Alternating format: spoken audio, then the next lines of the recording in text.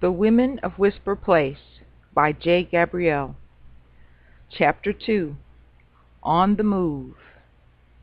Indeed, animals had been displaced.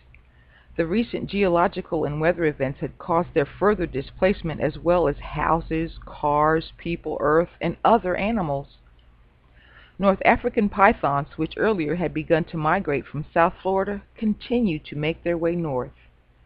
Coyotes had been spotted in Janet's neighborhood for a couple of years now. Bears, too, had been seen in families' pools, trees, and even broken into cages and eaten pet rabbits. Janet tried all day to shake the picture she had in her head of the monkey in the tree.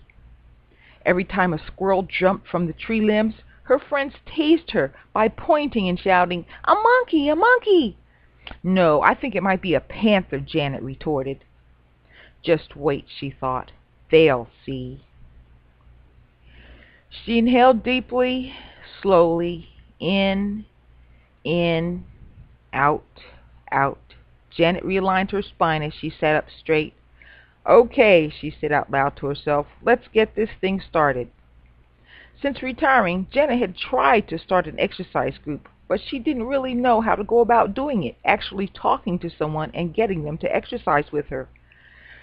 "Oh well," she thought, "I'll just sit here now." And again she sat quietly and breathed in and out.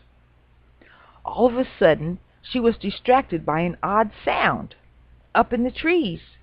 She looked in the direction from which she heard the sound. It was a monkey! Quickly, she closed her eyes and centered herself. "Might as well be a UFO. Nobody believes me anyway," Janet sighed. After a few moments, she shouted out, "I've got it! I'll try and make friends with it, and then they'll see I'm not imagining things." Janet quickly finished her ohms and ahs and repaired to the kitchen, where she gathered her monkey lore: half a banana, an apple, and a handful of mixed nuts wrapped in a napkin. She returned to the garden and placed the contents around the base of the big tree where she had seen the primate. She went inside and waited. Sat down with a cup of herb tea. She also set up her camera. This time, she would get proof. To be continued.